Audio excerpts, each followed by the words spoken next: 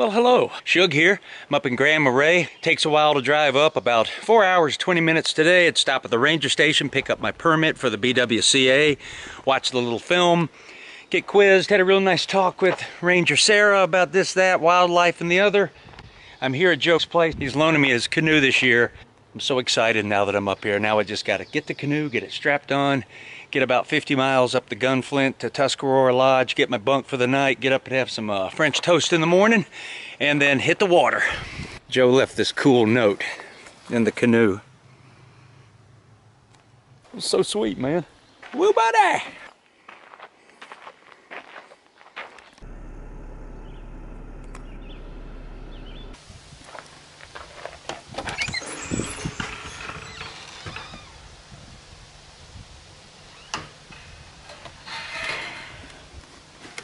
I love that. My name and breakfast time.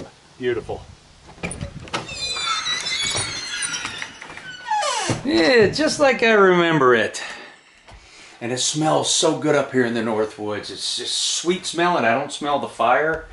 It just smells like, it smells like Christmas trees.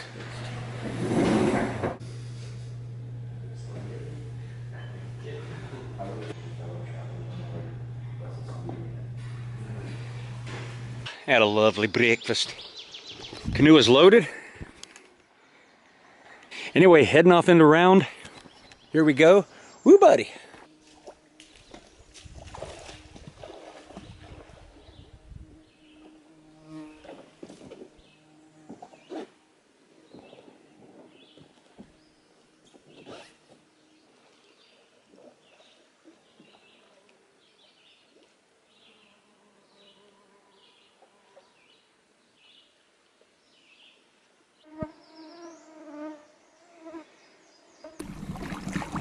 Man, it feels good to be out here already.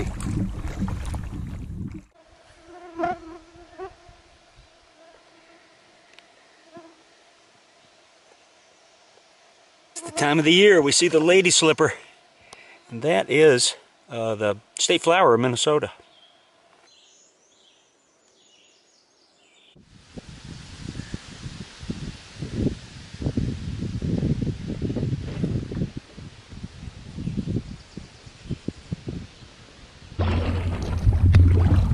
Now I'm into Snipe Lake, and I'm happy because I love this lake.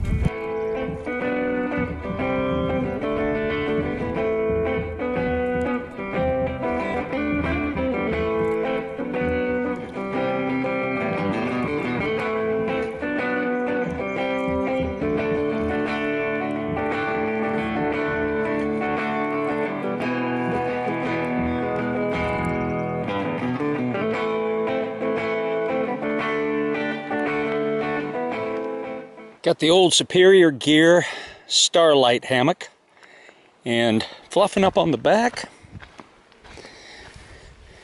got my partial Franken quilt that I made.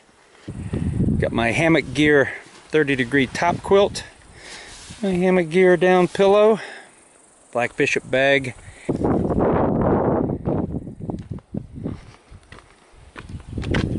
Won't be using that. This is the site I stayed at the last night, last year on Snipe Lake. I was going to go to some of the other sites on Snipe Lake and just sort of get camped today and get set. Anyway, those sites were taken, and so I came down to the way I portaged out last year, but I'm going to go back the way I came today and head down toward Hubbub Lake and Howell Lake. I always like this name, Hubbub and Howell. One is a swamp. Make my way over to Tuscarora tomorrow, which I didn't do last year, and then kind of sort of head a little bit west, southwest, because there's a fire ban right now. There's been a wildfire burning on Spice Lake, which is in this area. So west of here, not too far, they closed a lot of it. You can't have campfires, open fires, any kind of fire, only canister stoves. It's been dry. We just haven't had a lot of wet, but it's mighty green. But after this winter, there's a lot of dead stuff down, and the Forest Service says, you know, it's just a tinderbox waiting to go up. And it already did. Hey, you know, one nice thing about this camp, it's got a nice breeze coming through it. And I remember last year, I'll sort of get the sunset if there's a good one, but it's keeping the bugs out of here. It's keeping most of the mosquitoes away. I didn't sleep great in the bunkhouse last night. I was just too excited. You know, I kept waking up going, oh, it's 2:20. Oh, it's 3:40. Oh, it's 4:42. So finally got up about 5:30. Did a little rebooting, kind of getting ready. They open the dining hall at 6:45 for coffee and bring the French toast, sausage, and fruit out at 7. And it's a great breakfast. I just love sitting there getting excited thinking, man, just a few things to go and I'm in the water. Yeah.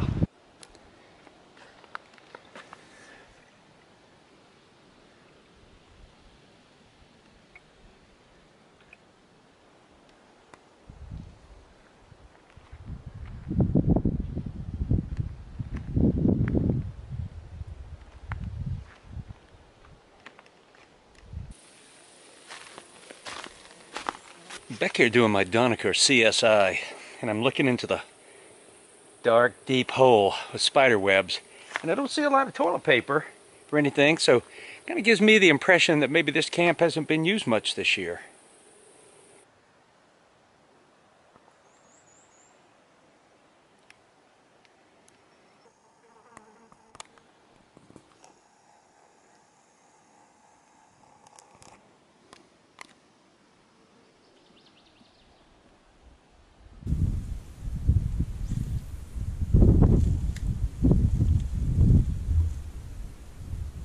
And for me, it's a good way to kill an hour.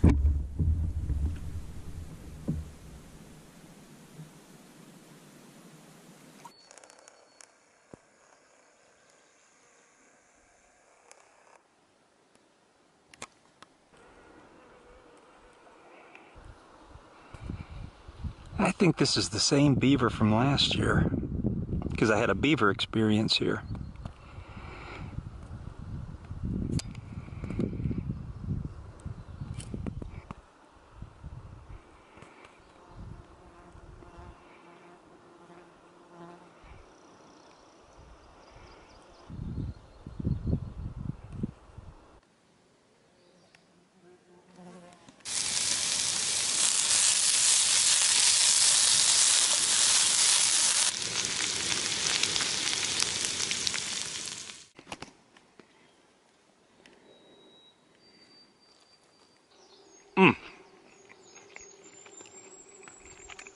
Kind of cutting them up and eating them with a fork, but really good, like a backwoods Philly cheesesteak. It's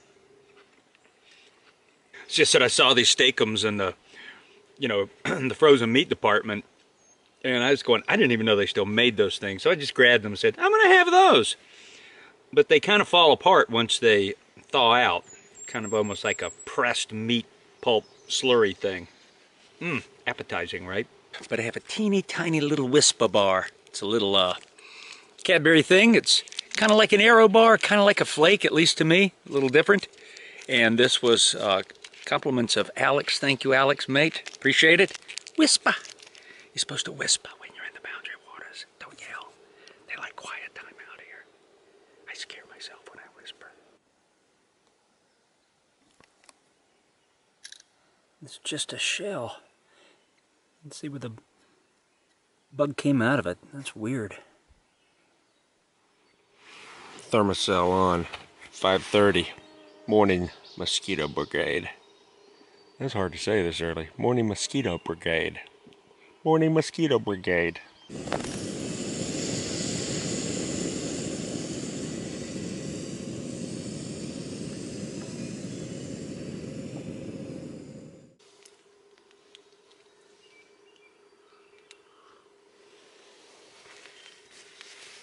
Oh yes. Boy, that little bitter, dusky Italia d'Oro going over my teeth and my lips and my tongue and going down into my gullet, that first sip, and it's scalding me because it's hot. It's a wonderful thing. Well, my loose plan today is to paddle back to the portage over to Hubbub and Howell Lake Portage, which caught my eye the first time I looked at the map last year. I said, Howell and Hubbub. And they don't have campsites on them, and one of them is apparently a swamp and not really a lake. So I'm going to go look at that.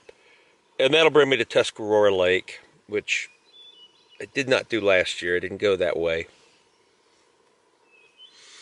I'm just looping around down here for days. My next lake I'm going to go into is called Copper Lake, then Hubbub and Howl and Tuscarora.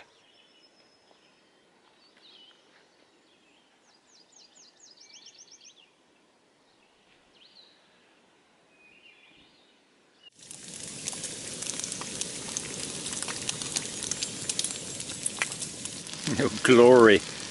This one's soaking up all the bacon grease. My Betty Crocker pancake. I reckon I'm gonna have 2 of them. With my bacon. And my syrup. Maple syrup.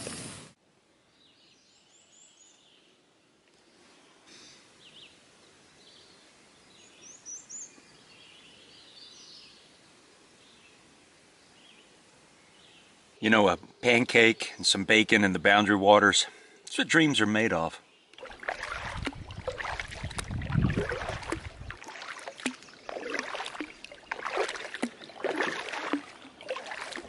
This Portage over to Hubbub or Howl actually has a little bridge.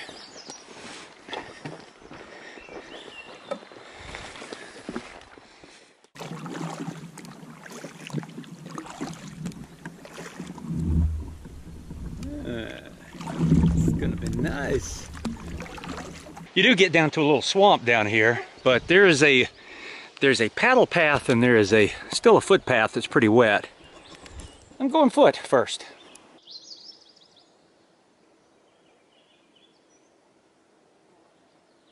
Uh-oh, we got a little situation. I was walking along and this thwart gave away the yoke. And I noticed Joe had it kind of rigged up with some of this line. Those bolts are still down there, so I'm gonna get a bunch of paracord I have, wrap it around these bolts, and see if I can repair this thing enough to get through the day. Oh my. I think I'm back in action. I lashed the heck out of that thing. Went around the bolts, came here around the pads, went underneath 3 times, went ahead and lashed around this one. It felt good and tight. We'll see if it works. Woo, buddy!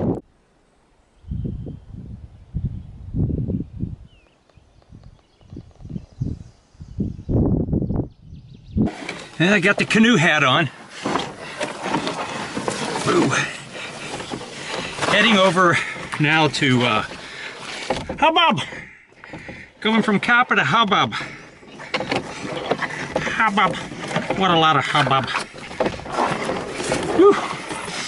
Warm out, warm and humid out today, but the yoke is holding. I think when I get to camp I'm going to re-rig it, not have the line going under the canoe, but we'll see what happens.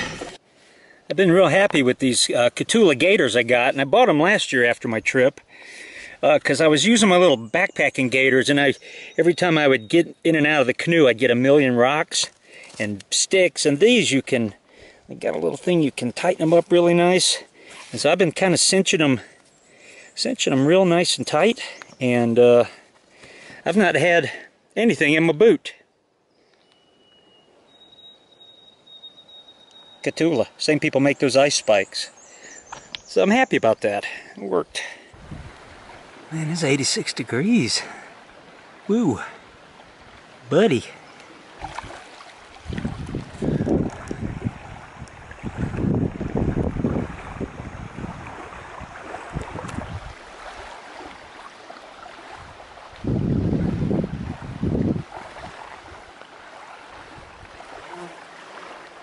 Well, law, finally made it to Tuscarora. My first kind of big lake. Whoo, kind of pumped. I'm beat. Those portages were tough. I still got to go back and get the canoe and walk it again, but I'll leave this here and off I go.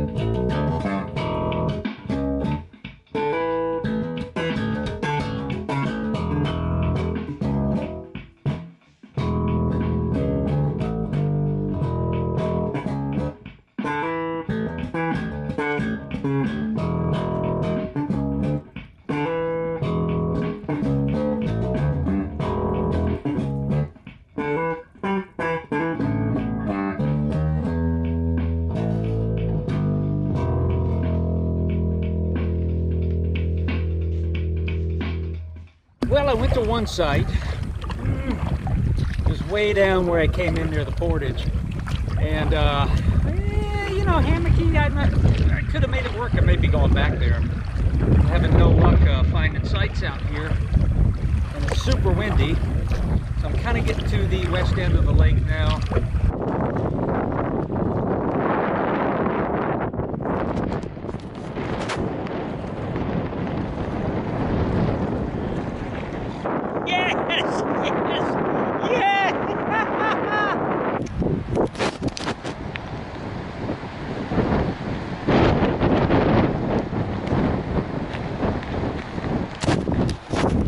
I'm gonna tell you what, it is so windy, but I want to wake up right here, and I'm just thinking the wind will die. I'm not even gonna try to put a tarp up. Man, I had to put my food bag, I got my tarp in there, I got clothes, I got my ditch kit, just to hold this thing down in the wind, man. Shug, you're obscuring our view. Would you mind moving your hammock? Got my water station going over here, got my old treasured ULA Mega Pro, and I have no filter on it. I'm using my little Grazie Bene table. Oh, summer sausage tastes fantastic. I'm hungry.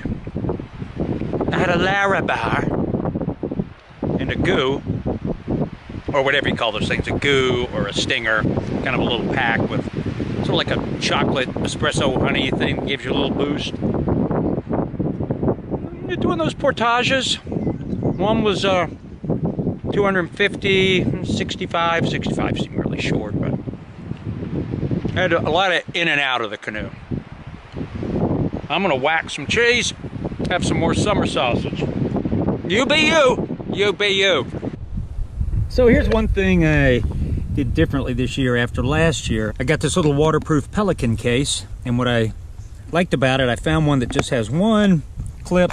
Open it up, my camera's in there, I can keep some batteries in there, and I'm just keeping it right at my foot in the canoe.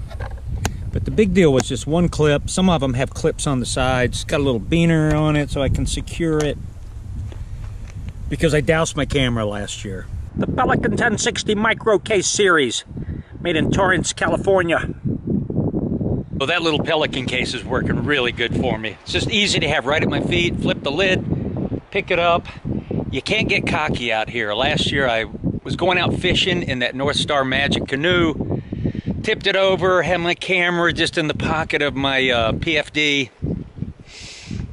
which is a life jacket, which is that thing right there.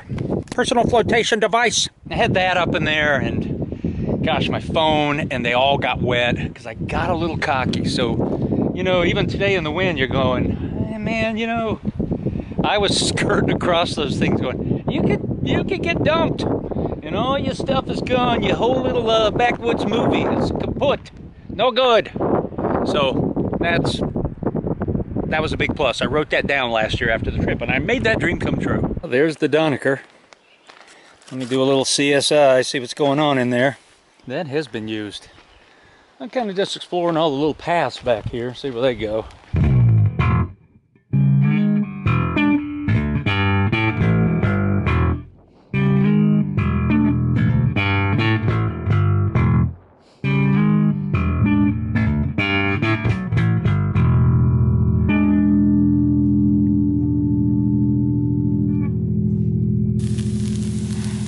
Grilled cheese sandwiches with some green peppers and onions and tomato bisque soup. I had that meal last year. I loved it so much out in the woods. I am replicating it. I got out my old Ronco food dehydrator, dehydrated the Campbell's tomato bisque soup, rehydrated it. Those look good on brioche buns.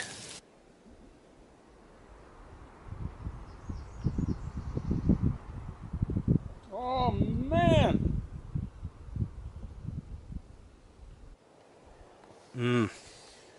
Blue. Those are so good. One of Meg's favorites. I toted out some Pepperidge Farm Chessman cookies. Shortbread. I have them wrapped in cardboard and wax paper.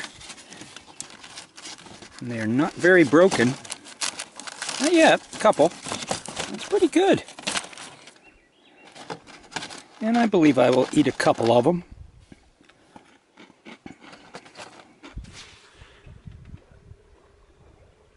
Still light out. But it's about 8:45. The wind is dying down. So I'm going to sleep early. Early! I want to get up crack of dawn. Maybe 4:30. When I first wake up, and then I always go back to sleep. So get up, have a quick breakfast, no pancakes, no bacon. Get to this Portage, which is just down there. Get over to Owl Lake and start making my day. And maybe kind of beat this wind. It's supposed to be windy tomorrow. It's supposed to be windy every day. It may be rain toward the weekends. And still wind. So, good night, everybody. Oye suminasai. Gali nikta. Bitnik storen. My view. Right here from the hammock. Watching that last sun hit those rocks over there.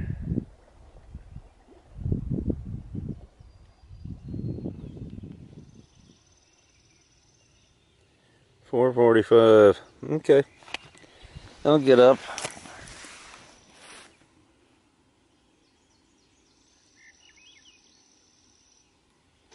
And that wind blew all night too. I tell you what, just sort of stopped. So I figured, what did I figure? I figured I'd have coffee. That's what I figured, and maybe try to get on the water at a decent hour.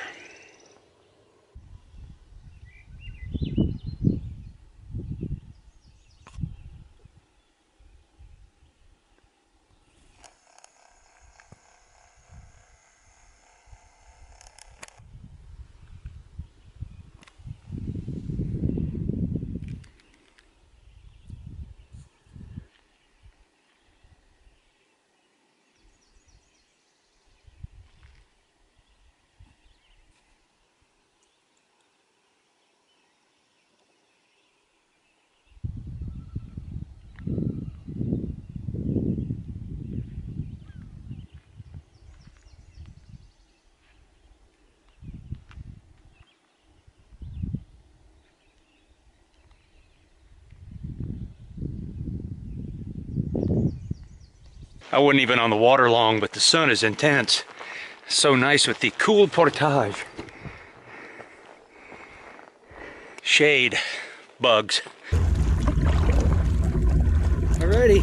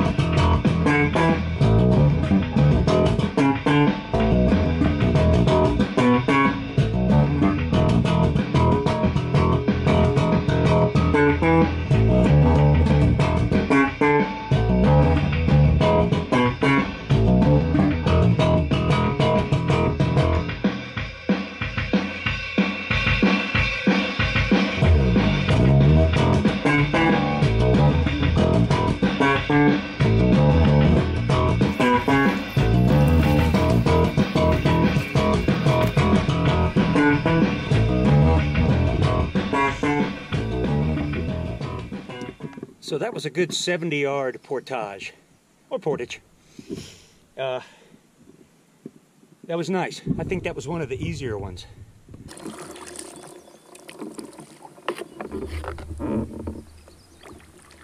I had to re-rig my my yoke lashing.